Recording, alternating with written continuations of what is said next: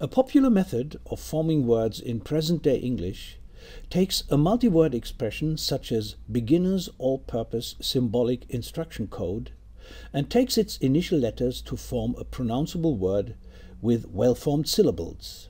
The result is referred to as acronym. Here is another example: United Nations Educational, Scientific and Cultural Organization. The initial letters of each content word in this expression build the acronym UNESCO, which consists of 3 well-formed and thus pronounceable present-day English syllables.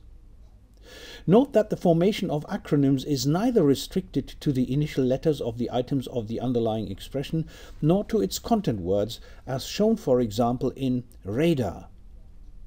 Here, the first 2 letters from the first term are A, and the initial letters from the remaining words are combined and build 2 well-formed syllables.